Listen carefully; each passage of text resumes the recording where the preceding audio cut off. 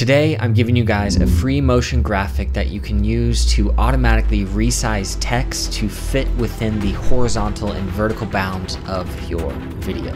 And I'm gonna show you how to make it. Let's dive in.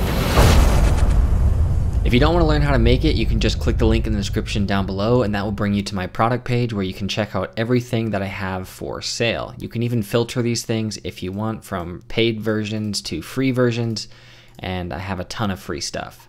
All you have to do is find the auto-resize text smoker and click on it, and then it'll bring you here. Just click add to cart, it's $0. All you have to do is extract that zip file and then head on over into Premiere, click the workspaces at the top and click on graphics. And then click this install motion graphics template at the bottom, and then select KH auto-resize text and click open. Once you open it, you'll see it in the essential graphics window and it has a nice thumbnail, and if you scroll through it, you can kind of see a preview of what it does. And all of my motion graphics actually do this, like my brush one right here.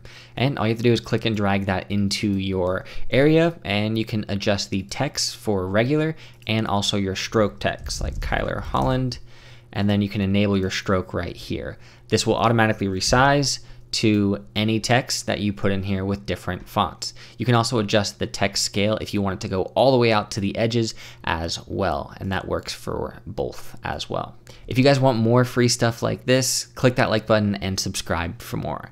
Let's dive into how to actually make this. Boot up After Effects and create a new composition. You can make it whatever size you want, and we're gonna say auto resize. Then all you have to do is right click down in the timeline, click new text, name it whatever you want. So my text is currently a stroke, so I'm gonna disable that and enable the fill. Now go to the effects and presets and type in anchor, and you're gonna drag in lock anchor point onto this text layer and make sure middle center is selected. Now all you have to do is click the down arrow and go to transform, and then under the scale, we're gonna hold Option or Alt on a PC and click that button to toggle our expression editor.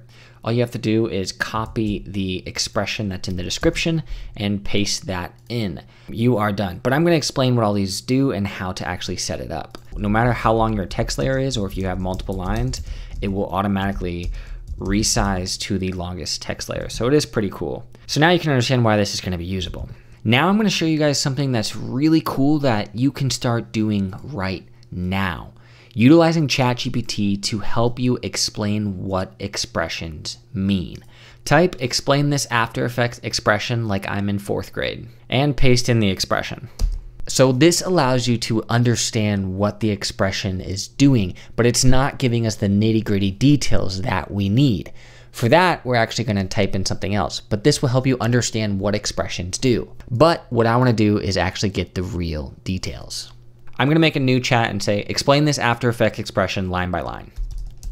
This After Effects expression scales a layer based on its dimensions while maintaining its aspect ratio. Let's break this expression down line by line.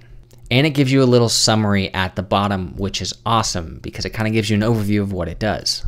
This already in itself is extremely powerful because if you don't know what an expression does, you can just reference this and look at it like h equals r height. This line retracts the height from our source rect at time and assigns the variable h. The most complicated line is line 6 right here. It looks really cumbersome, but this explains it.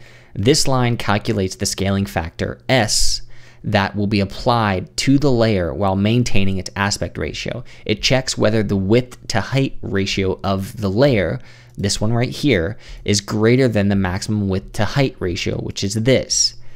If, which is the question mark, this condition is true, it scales the layer by dividing max W by W.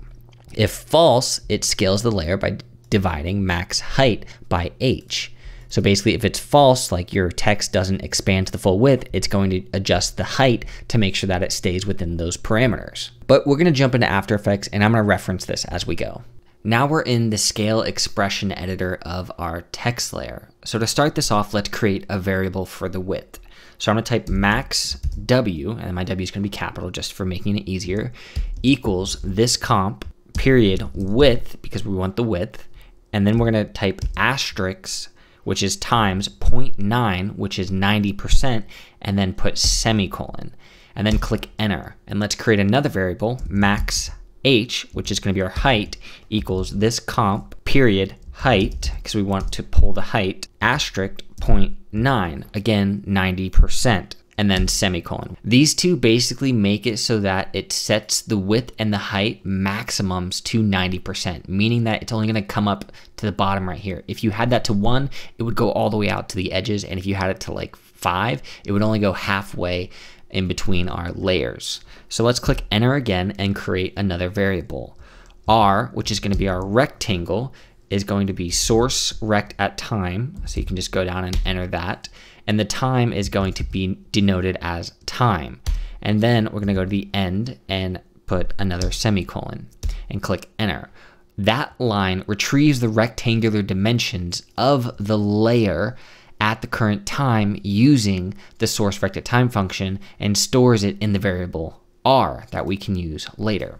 Another line, we're going to type W equals R times width and then semicolon. And that line extracts the width of the rectangular dimension stored in the variable R and assigns it to the variable W. H equals R times height and then semicolon. And then similarly, this extracts the height of the rectangular dimensions. And then click enter. And this is our fun line. So let's type S equals width divided by height, which is our width to height ratio, is greater than max W divided by max H. We're going to type question mark max W divided by W, and then we're going to type a colon and then max H divided by H, and then semicolon. If the condition is true, it scales the layer by dividing max W by W. If it's false, it scales the layer by dividing max H by H. So this right here is referencing the height, which is also referencing up here, basically saying that if this text layer is not long enough, then it's going to scale it according to the height so that it touches the top. Now all you have to do is to create an array. So let's do left bracket, and then that will create a little box and type 100, 100, and then we're gonna go to the end and type asterisk S, and then semicolon. That line creates a new array representing the scale values in X and Y directions. 100, 100 represents the initial scale of the layer, and the S part applies the calculated scaling factor to both dimensions, resulting in the final scale values. So once you click away, you'll see that our expression works. And you can come in here and start typing away, and it will automatically resize and rescale. And I basically just took all this information and made it into a Moger and gave it to you guys for free. But if you liked today's video and you want more stuff like this, click that like button and subscribe for more. I'll see you guys next time.